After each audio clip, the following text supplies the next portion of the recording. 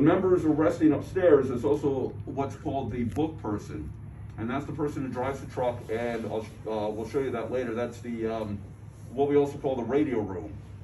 And so when he or she gets woken up, they're all out of bed. They'll flick on all the lights also. So now when we come back, we're not coming back to a dark station. And they also acknowledge the receipt of the alarm to make sure that we know, yeah, we got it. So I just want to make sure if I got this right. So a shift for you guys is 24 hours. And correct. Throughout the whole 24 hours, you can't sleep at all. Like you just take like rest, but you don't fully sleep.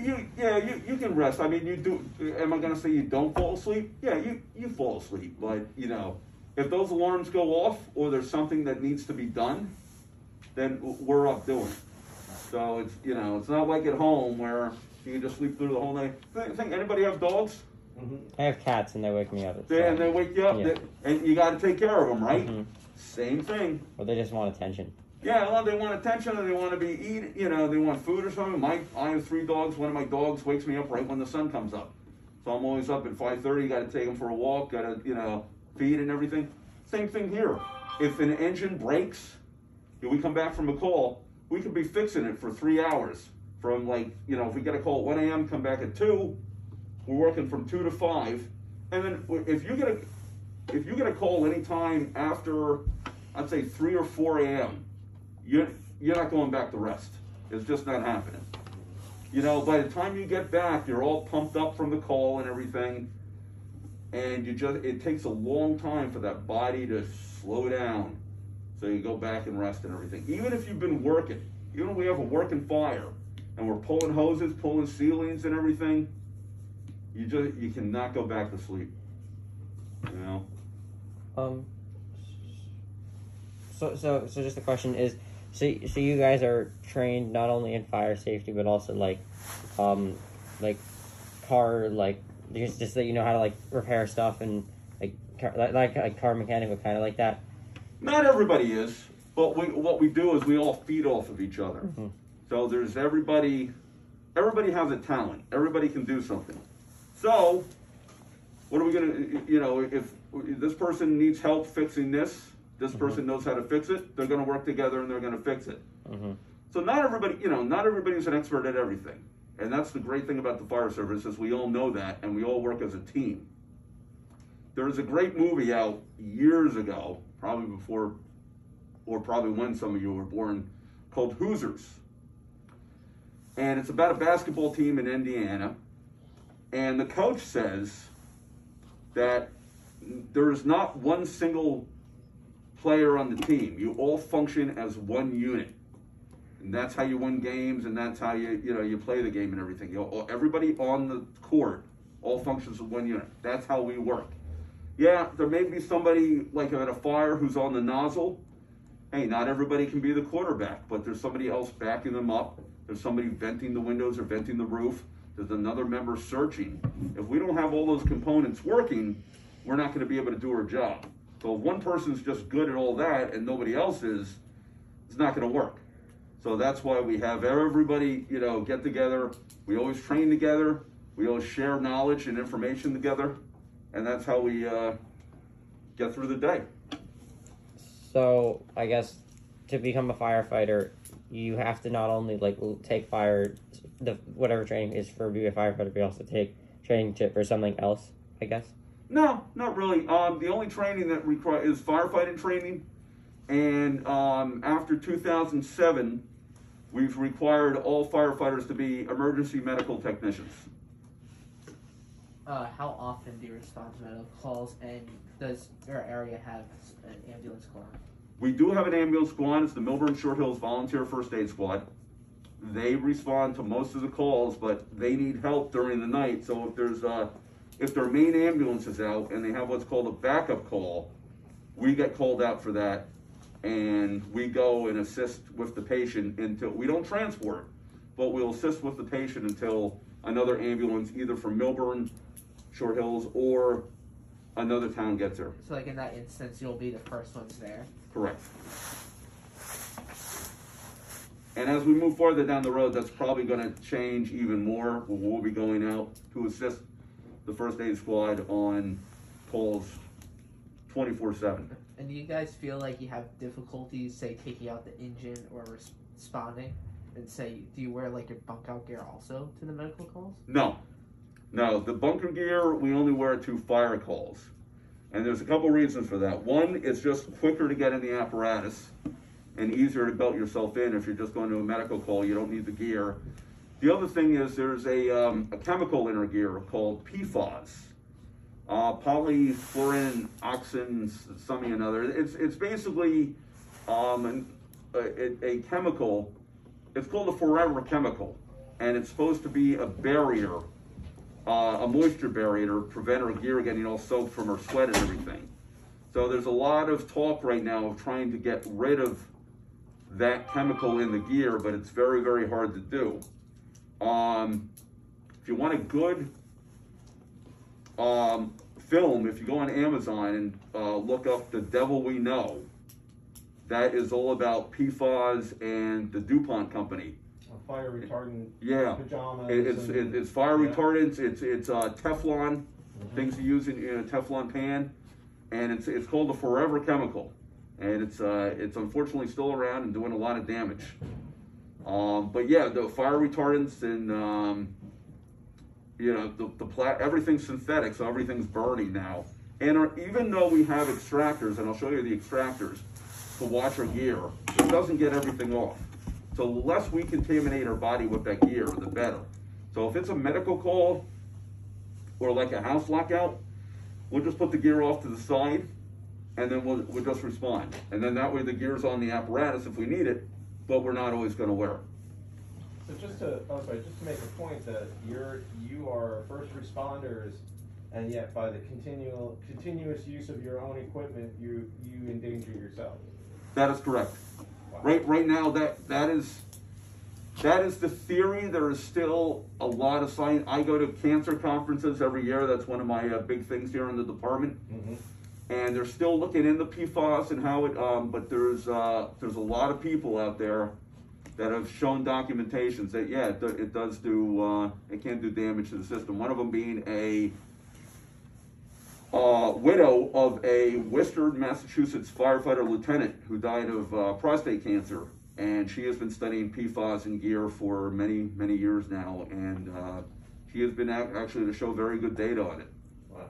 So yeah, so it acts as a fire retardant within your gear. Is that fair to? Fire retardant and a moisture barrier. It has 3 layers. There's the outer shell, the inner shell, and then there's the moisture barrier. Mm-hmm. And the moisture, because what happens is when we wear that gear, it's hot and heavy. It's hot and heavy, and when you guys work out, go to gym class and everything, what's the first thing you do within 5 minutes? You sweat, right? And why are you sweating? Because you're working. That's energy. You're taking the food and everything that's in you, and it's burning. It's being used for fuel, and you're sweating. Well, with us, that sweat collects within our gear and makes it very heavy, and we also lose a lot of blood plasma because we're sweating. We're constantly sweating in that gear. So that's why firefighters are always told to hydrate constantly throughout the day, so in case there is a fire or something, that we're well hydrated and we're not going to have any cardiovascular events from that. Is there any, I guess what I'm thinking just in terms of, is there any way for firefighters to actually keep track of their hydration or to monitor their own body's hydration? There is. Mm-hmm. It can be done in the morning. Basically, you weigh yourself, and then you take in a good couple of quarts of water, and then you weigh yourself again and see how. That's the basis of it. I don't think it really works all that well. I think you just have to be smart about it and just keep drinking it. Yeah. I mean, I do 1 cup of coffee in the morning, 1 cup of coffee in the afternoon. That's it. The rest of it is water. Mm-hmm. I have a very large jug that I'm drinking, and I just constantly drink water throughout the day. I don't want to. I want these folks to ask a question. So. I was gonna ask, what do you do, when you train with your team? What is, the fundamentals?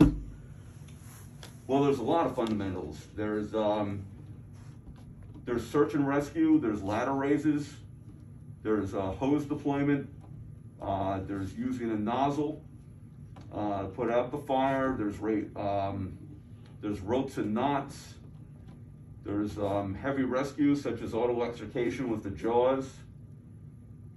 I mean, it's a wide variety. It's a very long list of everything that we, and in addition to that, we have to do in January, we have to refresh CPR and bloodborne pathogens and right to know, which is hazmat. Those are the three major things. And then also twice a year, we go to a fire academy and do what's called the live burn, where we actually have live fire and put it out. Does any of this take like a physical toll on you? Absolutely. I am 52 years old right now. I have been with this department since August of 1988. I started as a volunteer, and then I became a career member in October of 2000. And my knees hurt, my back hurts, so I have 3 years left until I can retire. And I can tell you right now, when those 3 years are up, I will be retired. I will do something else. Luckily for me, I was smart. Not everybody does it, but I went for my bachelor's and master's degree in emergency management.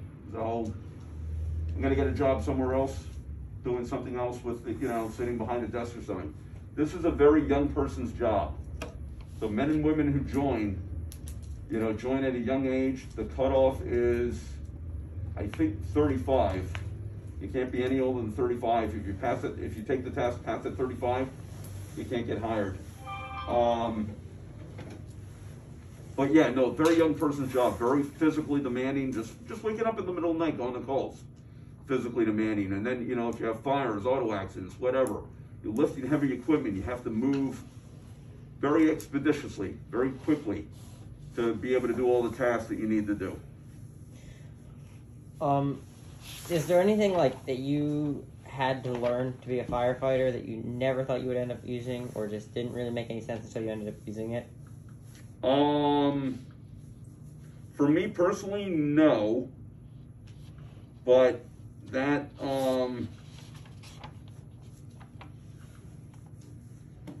it's hard to, a 34-year career. Mm-hmm. I'm sure it's somewhere down the road. I've passed it where I was like, yeah, oh wow, this was a good technique that somebody taught me that I was actually able to use once or twice. I'm sure it's happened to pretty much everybody on this department and every other department, but I can't tell you exactly what it was. Is there anything that either like things about firefighting in general that maybe annoy you, or like pet peeves? Like maybe pet peeves or like anything that you feel could change? Feel could change. I'm sure there's a lot of ideas out there. Definitely communications with the way we get dispatched and everything could be a little better.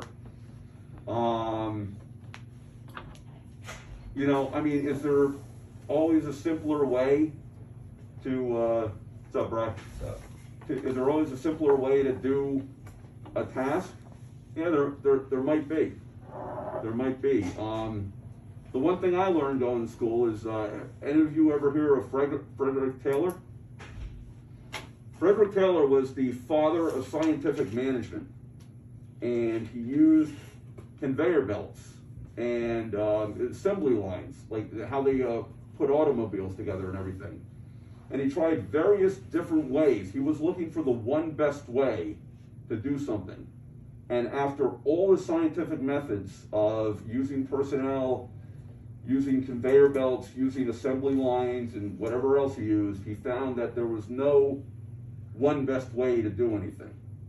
So there's a lot of good ways, but there's no one best way. You're never gonna, and especially in the fire service, because there's always something unique that we're gonna come into.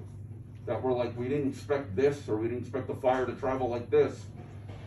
So it's, it's hard, it's hard to say if there's like something better out there or something that would help us more. When you're communicating with the people on the job, is there normally a problem for? There can be, because we have mountains in the area, and there are some dead spots in the municipality. So sometimes on the radio it's hard to communicate. Are you using cell or are you using simplex walkies? How are you? Yeah, we're using walkie-talkies, and the technology is better, but it's still over the air, and we have a lot of antennas. Like at the Short Hills Mall, they just had to put antennas up to help us talk within the mall. Because you go in the mall, your radio starts beeping, and it's like you can't hear a thing. Okay. So in all of your years of service, like what is the piece of gear or like the wide range of gear that breaks the most that you have to fix constantly? Well, our turnout gear is good between 10 and 15 years, depending on how busy we are each year. Probably the tool that breaks the most is the apparatus. Whether it's the tower ladder or the engine or the rescue or the beast unit, because we are constantly going in and out the door. You know, we're driving, we're stopping, we're driving, we're stopping. It's just, we leave the engines on when we're, at an incident. So it takes a lot of beating. A lot of beating.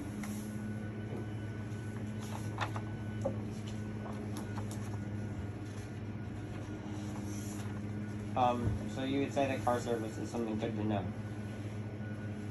It can be, but we have a set of dedicated mechanics who've gone to mechanic school. It's not required, but they can, so they can fix all the apparatus here. Actually, Captain Lynn, who's the OIC today, he's very, very good at mechanics, and he does a lot of maintenance on all these rigs. And we have a handful of others too. Oh, in the back? Oh. So when you're going to like a call on site, who would typically like be in like the truck? It would be a officer, like captain, like myself, a driver, and 1 or 2 firefighters in the back. Only 1 or 2? How much does the vehicle fit?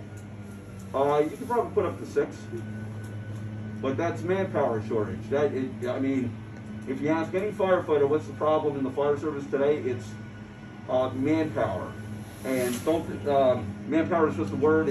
That means male or females firefighters. We just call it manpower though. But there's never enough. Could we use a lot more firefighters on this department? Absolutely. They are building like crazy in this town. We have a whole bunch of apartment complexes going up, and right now we're fighting to try to get more firefighters on this department. Is there any concerns with? Do you have any concerns about the new apartment buildings? Like, oh yeah, they're all wood. They're all wood. Wood is the worst thing that can burn. There's 5 types of construction. One is fire resistant, and that would be like the World Trade Center was. World Trade Center was a different animal though, because you had fires on many floors. Nobody ever designed a building for there to be fire on like 20 floors at a time, and that's why it collapsed. But fire resistant, which doesn't mean fireproof, because the contents inside, if you have an oven and your chicken catches on fire, your oven isn't going to burn, but that chicken is still going to burn. So you have a fireproof building with combustibles on the inside of it. So that's fire resistant. Then you have limited combustion, which is just a kind of like a skeleton of a building put up. And it's very weak. We try not to go in there if we don't have to. It doesn't burn, but the steel will melt at 1,000 degrees. And the building just comes down very quickly. Then next to that, you have ordinary construction, which is wood frame, brick with wood on the inside. So think about the way it was described to me by a deputy chief from New York City is think of a lumberyard surrounded by 4 brick walls. That's ordinary construction. So all the walls are outside brick, but everything inside, and that has a lot of voids. And voids are, when you take utilities and you put utilities in, you have to drill a hole. Now that used to be a fire barrier like this. if I put this up and I have a fire and it's trying to hit that, there's a rating that this is gonna withhold the fire for maybe 2 hours or something. But now I take a drill a hole for plumbing, an electrical system, or a cable system or something. I just ruined that fire rating. Now they put a little gel around it or whatever, but fire and heat still has a way to get through. It still has a way to get through it. So that's ordinary construction. Number 4 is wood, heavy timber. And that's like your mills, that also can involve churches. And it's just very, very large dimensional lumber with the minimum amount of lumber for each beam being 8 by 8 inches. And then the last one is type 5, which is wood frame construction. That's what you mostly have in anywhere with the exception of maybe Manhattan. You have wood frame buildings. And now they're building these wood frame buildings. They're building them higher and higher and higher. If you guys saw a couple years ago, there was the Edgewood or Edgewater fire where they had that whole complex burn. That was a wood frame apartment building. They're building them all down here now. And it's just, they're very dangerous buildings and they hold a lot of people and they can burn very quick. So, like, what are your main concerns? Like, say, when you have to put men or the firefighters inside the buildings? Like, what is, like, the main concerns on those type of wood buildings or any buildings in general? Well, any buildings, you don't want them getting killed. That's the number, life safety is the number one for us and for anybody else in the building, is life safety. So if it's us as civilians in the building, we want to get them all out. If we lose the building, it becomes a parking lot, so be it. So, I have a question, or just your opinion, but when I was living in Switzerland, most people lived in apartment complexes, and most of these apartment complexes were built out of, like, concrete or brick, and most of the time they didn't have fire alarms installed.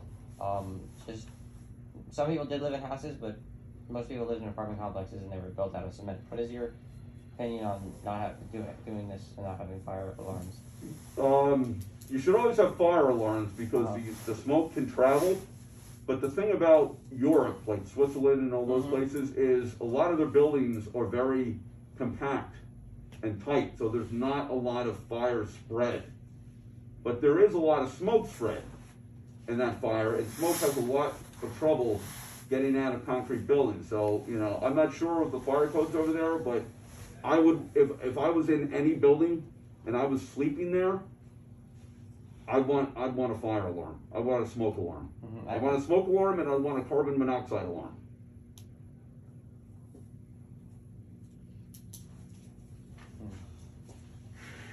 What else, folks? Any other questions? Any other? Yeah, go ahead. So, All right, Ivan, you first. so if, like, is there any problem when, like, you're trying, like, let's say, building's, like, on fire, right? Is there any problem with finding the source of the fire? Oh, absolutely. And I'll show you what we use for that. It's a thermal imaging camera. When we go out to the floor, I'll show you what that is. But yeah, if you look at a building from the outside, you see a lot of smoke. You don't know where that fire is. You can kind of judgment where it might be, where the seat of the fire is, but a lot of times you have to go, and that's what the engine company does. The engine company's job is to locate, then confine, then extinguish the fire. So find it, confine it to the area that's burning, not necessarily put it out, but once you confine it, then you can put it out. Because confining it's going to prevent it from spreading to other areas of the building and allow occupants to get out. So figure if you have a 2-story wood frame house and you have fire on the first floor, you find the fire on the first floor, you want to confine it so those people can come down the stairs, and then once everybody's out of the building, then you go with extinguishment.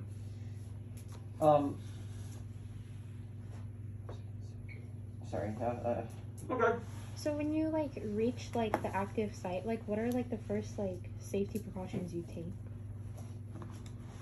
So when you're saying when you arrive on scene, you arrive on scene, you make sure that all your equipment's on properly, and there's really no skin exposed, and you have the you have your SCBA, self-contained breathing apparatus on, so you're not breathing smoke or any of the heated gases, and you have your helmet on. You have your tools, whether it's a Halligan and a Flathead X, or if it's your thermal imaging camera or your hose. So you have to be, when you're going to these incidents, you always have to be prepared. Even if it turns out to be nothing, you still have to be fully dressed in your SCBA and everything ready to go. And then how do you determine whether, like, what steps to take, like, towards, like, let's say it's a house fire, like, how do you know, like, what to do first? Like, how do you assess the building? What we do is a size up. And a lot of that has to do with starters, the time of day is very important. You always have people work nights or you work days or whatever, so there's always going to be somebody in the building. But there's more likeliness of people being in a building at 2 o'clock in the morning, let's say 2 o'clock in the afternoon. I'm not saying that somebody's not taking a nap at 2 o'clock in the afternoon, but you have a higher life hazard 2 o'clock in the morning. Size up is also going to take in the type of building it is. We talked about the 5 types. Is it wood frame? Is it this? Is it that? Because fire travels differently in each one of them. You also have to, determine how much more manpower you're going to need to put this fire out. Do we call mutual aid? Do we, call more units in? The weather is going to be a factor. People are inside more in the winter than they are in the summer. So you're going to, that's going to be a factor. Your height of the building, height is going to determine, how many more units you're going to need. If you have a fire on the first floor of a 6-story building, where's all that smoke going to go? Up. It's going to go up, right? So that's going to affect the 2nd, 3rd, 4th, 5th, and 6th floor. So you got to do a lot. You have to use a lot of manpower to search that building. Now, if it's on the top floor, it's still a problem, but not as much of a problem. Because that smoke can just kind of go out the roof. You can open up the bulkhead door, let the smoke go out. So, and the area. How deep do we have to go into this building? How, from the street? There's also, like, some houses, some buildings, where the first floor is here, but in reality, in the back, it drops down. So the first floor might be 2 floors below. Big area like that is Overlook Hospital. Overlook Hospital, when you walk into the lobby, you're walking into the 5th floor because it's on a mountain. So the front of it, yeah, you think you're in the lobby, but that's actually the 5th floor. And like I said, the depth of it, how big is this building? How much fire load do we have? How many civilians might we have stuck in the building? So, just the question is, do you think that the fire department vehicles will switch over to more electric vehicles? And do you think that there's the possibility of fire departments, or in the future, having, like, fire engines that don't require someone to drive them and they drive on their own and put out the fire on their own, but you still need people to dispatch to the place just in, like, a van or whatever? Answer to your first question, there actually is a electric fire truck out there now. I think Arizona, or somebody is using it. They just bought the first all-electric fire engine. Do I see that happening in my lifetime? No, because I only have 3 years left. But for the future, absolutely. In answer to your second question, too much of a liability for somebody to not be behind the wheel of an apparatus. How much does a gallon of water weigh? Anybody know? Like 8.5 pounds. Each one of those engines out there carries 500 gallons of water. The tower ladder weighs, the tower ladder weighs even more than that with all its components and tools on it and everything. It would be foolish for somebody to design a fire apparatus that drives itself. And besides, we need the personnel. So, because what would happen is, the municipality would say, oh, it drives itself, so we can take away 2 firefighters from every shift from you. We don't want that. We want it to be safe, and believe me, people do not pull over for fire engines. They just run red lights, so we always have to keep our foot over the brake. So there's a lot of safety aspects with driving a fire apparatus. And we have to go through a certified vehicle operator course every 2 years. for anybody, even if you don't drive fire apparatus, you still have to go through that course so the officer knows what the firefighter driving should be doing.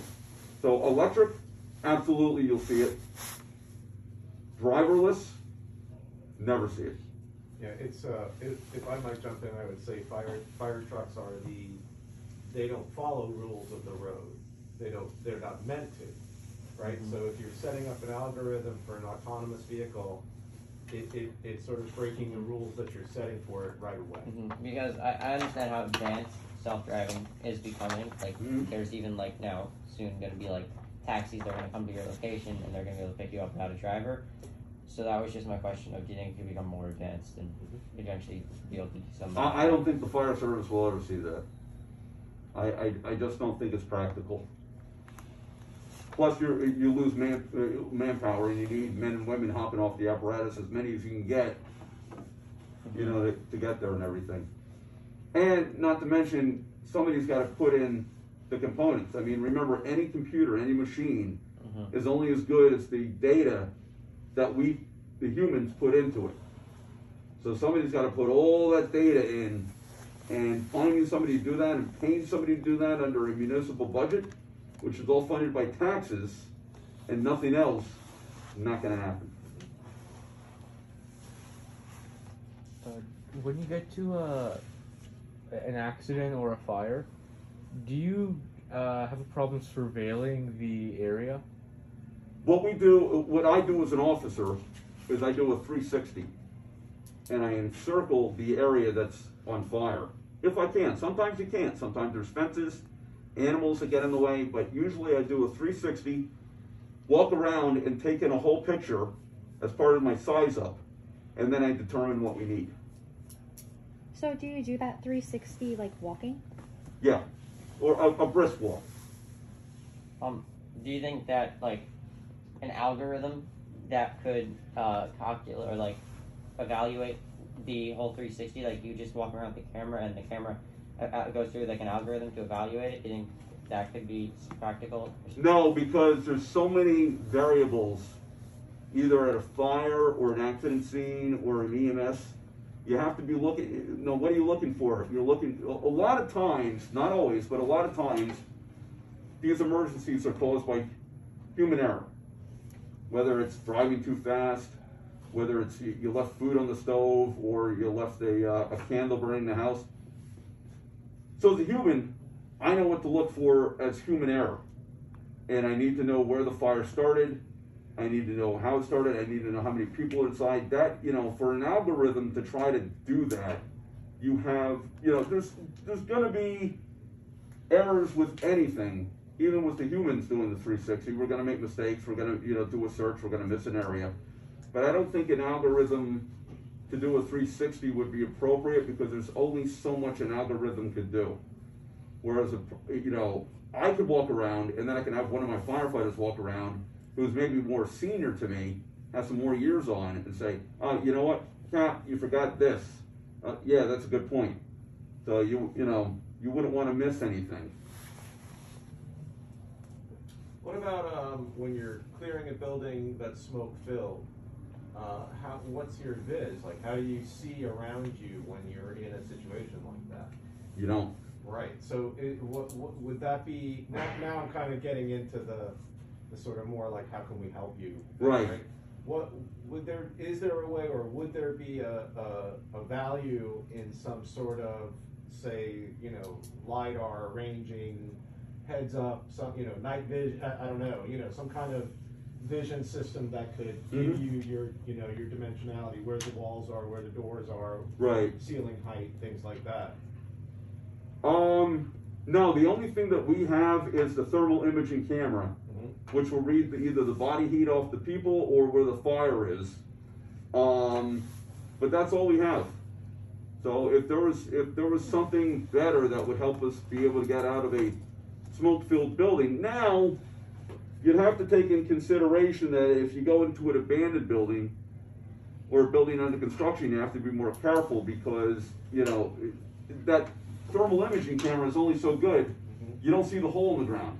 Right. And if you're crawling, you're not feeling it, and you get so attached to the thermal imaging camera, you go right through the hole. So that's something that would have to be taken into consideration. Do you ever get like tunnel vision using the camera? Absolutely. We had a fire years ago where one of my friends was using the thermal imaging camera and it went dead on him and just stopped working. It's like, what do I do now? Well, you go back to you go back to your search, what you do. But when you're in that situation, you got light sirens flashing and everything, fire, people trapped. It just, sometimes it goes out of your mind.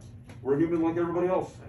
So going back to traps, so you probably heard of what happened, and I believe it was Hackensack a couple of years ago. I heard the story of it where the building collapsed on them, and like, I don't know if You're you guys, talking about the Ford dealership in 1988?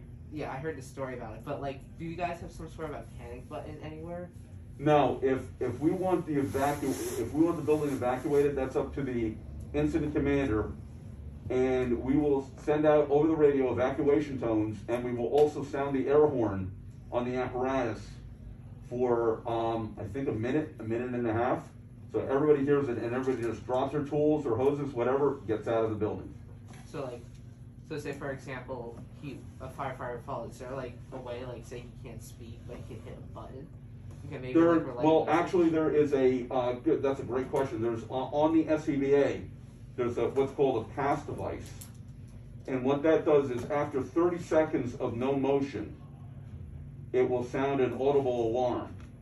So we will go track the audible alarm. Now, there's also what we have is a air pack tracker, and that can work for locating the downed firefighter a little easier. It's kind of like a game of hot and cold.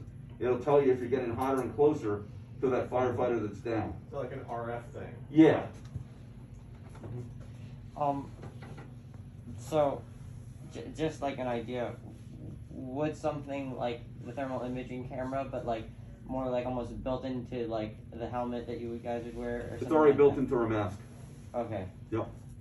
Does the thermal imaging only track where like the fire like originated, like the source of it, or does it also like see like the area around It just sees heat. It doesn't tell you where the fire originated.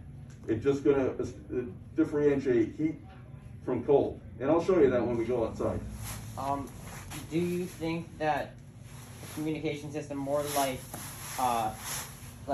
more like how when you're like on the phone and anyone can talk and no one has to like wait for someone else to finish talking would be useful? Like, does that make sense? It does. I mean, you do get cut off a lot when you're trying to radio something and somebody else gets on the radio a split second before you, and you can't communicate. Then you just, they didn't hear you or dispatch didn't hear you. So that is an area of concern that we have. Do you have like any issues, like say being overran by dispatch, like if you need like just like firefighter communication, like for example, you need to tell somebody you need more hose line and dispatch? We have a dispatch channel and we have an operations channel. Like a situational. Just operate. So on the operations channel, we can call up the dispatch, but mostly we're talking to the firefighters. If another call comes over, it's going to come over in the dispatch frequency, and so that won't interfere with the operations. Is it also possible, like when you show us like the other stuff, that we can see your walkie-talkies too? Yeah. Maybe now, maybe it seems like a good time. What do you Yeah, guys we think? can do that. Check it out? The floor might be wet out here, guys.